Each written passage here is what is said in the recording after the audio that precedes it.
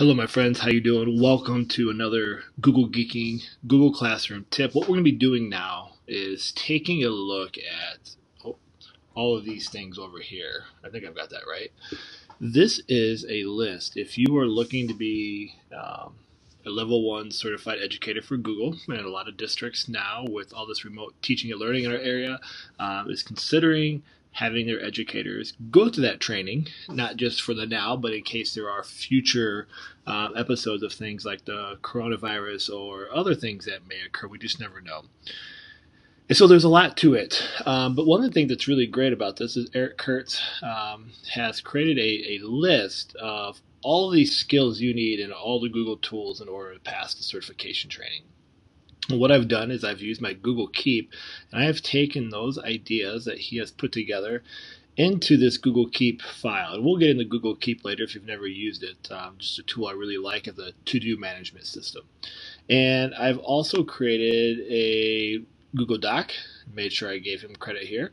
And these are the things needed for Google Classroom. So I've narrowed it down so we don't have all the stuff because it can be very overwhelming. We already feel quite overwhelmed as well. And what I want to do is just spend some time going through all of these items so that you have access to it in case you need it. Now, I know a couple of these beginning ones you might already know. That's okay. It might be good just to refresh your memory. You might pick up a new little nugget here or there that might make life a little bit easier. But these first couple ones, I'm assuming that since you're in the Google Geeking PD course, you already know how to do some of these. But don't just simply ignore them. Maybe check them out, explore it, and then when we get into these other ones, I think it would be quite helpful.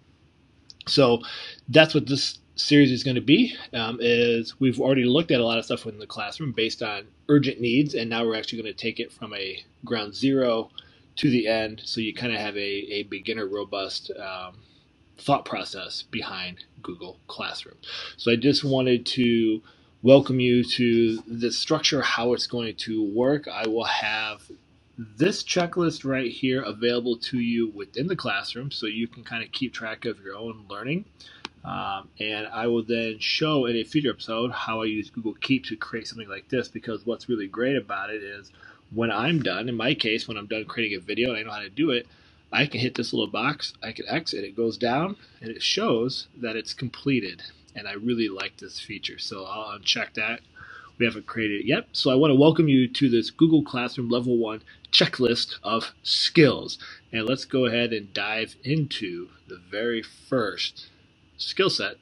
And we're actually going to knock out 1, 2, and 3 all in the same video because those are relatively easy and many of you already know how to do it. All right, my friends, let's dive into it and let's get rocking and rolling.